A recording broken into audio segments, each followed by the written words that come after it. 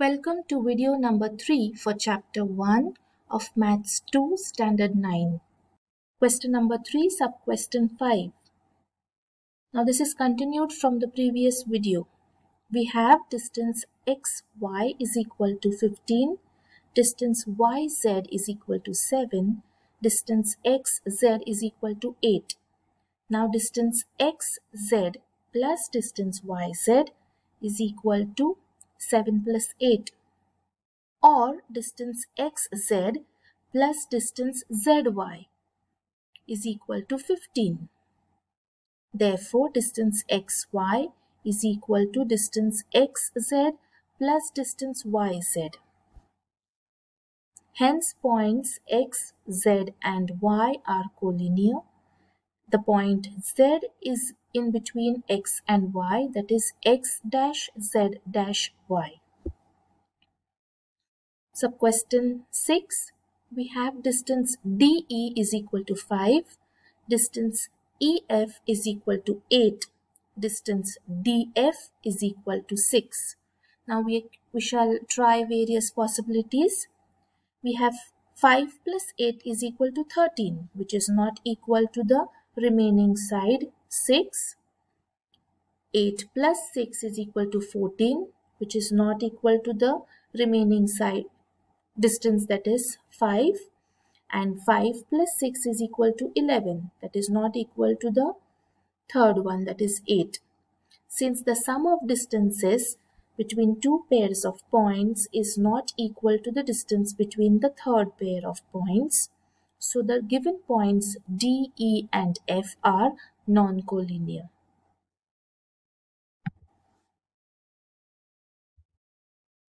Next, question number 4. On the number line, points A, B and C are such that distance AC is equal to 10, distance CB is equal to 8. Find distance AB considering all possibilities. Now with the given information, only two possibilities are possible. Let us see what they are. Case 1 is where point C lies in between A and B. We have distance AC as 10 and distance CB as 8. Now we have AB is equal to AC plus CB, that is 10 plus 8, which is equal to 18. Case 2, point B lies in between A and C. Distance AC is equal to 10 and distance CB is equal to 8. Therefore, AB would be AC minus CB. That is 10 minus 8. The answer is 2.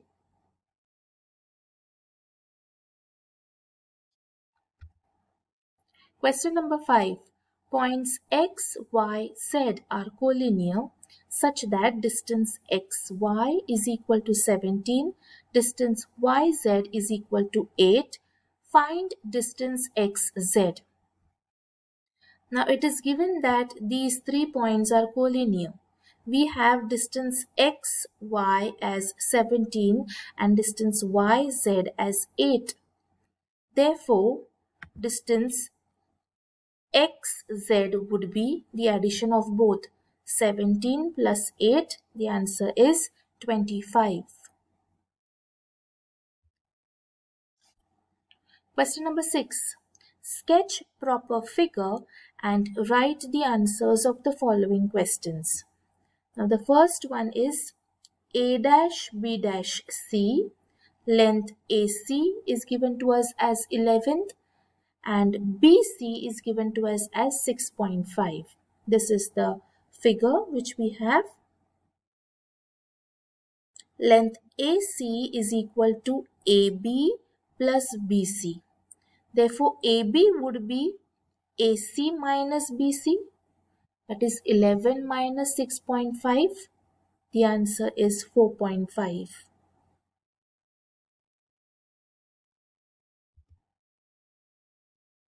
Next one. We have length ST given to us as 3.7 and length RS as 2.5. We have to find RT. RT is the total of both. So RT is equal to RS plus ST, which is 3.7 plus 2.5. The answer is 5.6. And the last one, length XZ is given to us as 3 root 7 and length XY is given to us as root 7. We have to find YZ. We know that XZ is equal to XY plus YZ. Therefore, YZ would be XZ minus XY, which is equal to 3 root 7 minus root 7. So the answer is 2 root 7.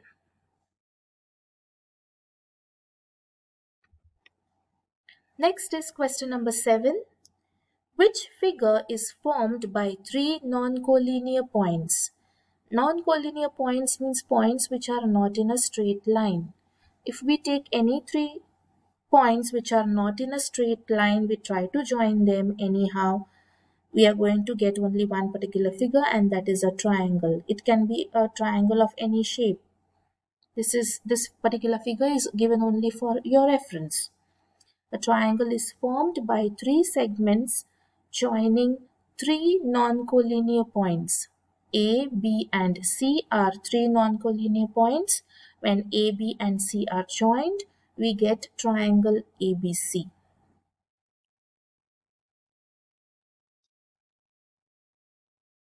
This is the last question for practice set 1.1.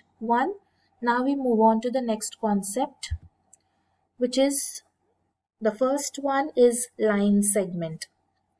The union set of point A and point B and points between A and B is called line segment. Segment AB is written as seg AB in brief and read as segment AB. Segment AB means segment BA. Both are the same. You can read it as AB and BA. Point A and point B are called the end points. Point A and point B are called the end points of segment AB. The distance between the end points of a segment is called length. That is, length AB is equal to distance AB. Length AB is equal to 5 is also written as AB is equal to 5. Also remember that a line segment is finite.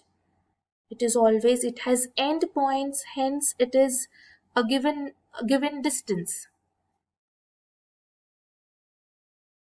The next is ray AB. Suppose A and B are 2 distinct points. The union set of all points on segment AB and the point P such that A dash B dash P is called ray AB.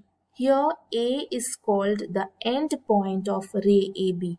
If you see, ray has on one side it has an end point and on the other side it has an arrowhead because it can be extended infinitely on this side in which we have an arrowhead.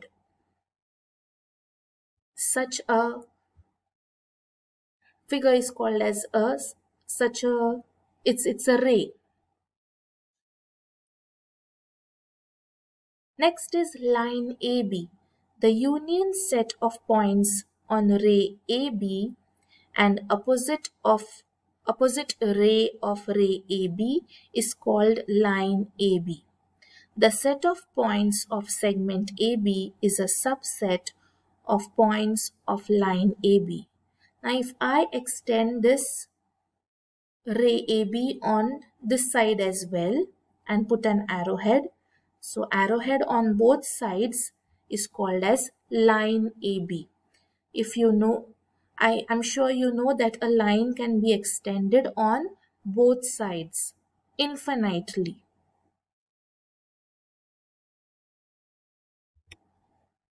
Next, congruent segments. If length of two segments is equal, then the two segments are congruent. If length AB is equal to length CD, then segment AB is congruent to segment CD. This symbol is called a symbol of congruency. Next is properties of congruent segments. The first one is reflexivity. Segment AB is congruent to segment AB. Every segment is congruent to itself. Second one, symmetry. If segment AB is congruent to segment CD, then segment CD is congruent to segment AB. If you see, it is a symmetry, like a mirror. Third one is transitivity. If segment AB congruent to segment CD and segment CD congruent to segment EF, then the first segment is congruent to the third segment. That is, segment AB is congruent to segment EF. Next, we have midpoint of a segment. If A'(M')B and segment AM is congruent to segment MB, then we have M as a midpoint of segment AB. Also remember, every segment has one and only one midpoint.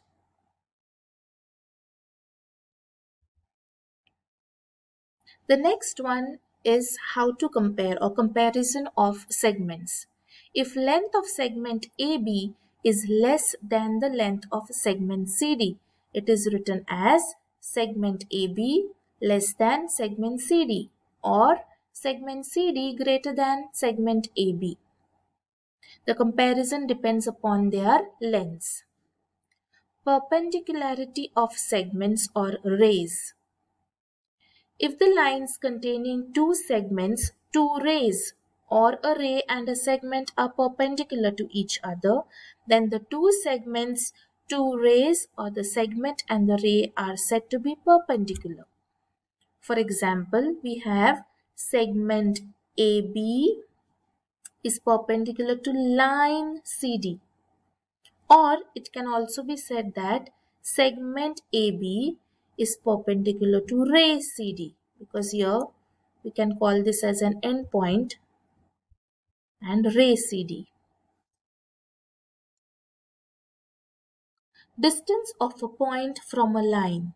If segment CD is perpendicular to line AB, CD is perpendicular to line AB, and D lies on line AB, then the length of segment CD is called as distance of point C from line AB. The point D is called as foot of perpendicular. Now suppose length CD is distance A, then C is at a distance of A from line AB.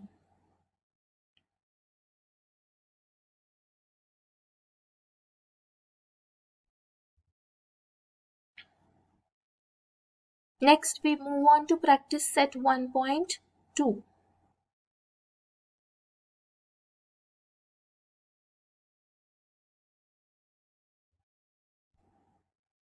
We will continue with practice set 1.2 in the next video. This is all for now. Thank you for watching.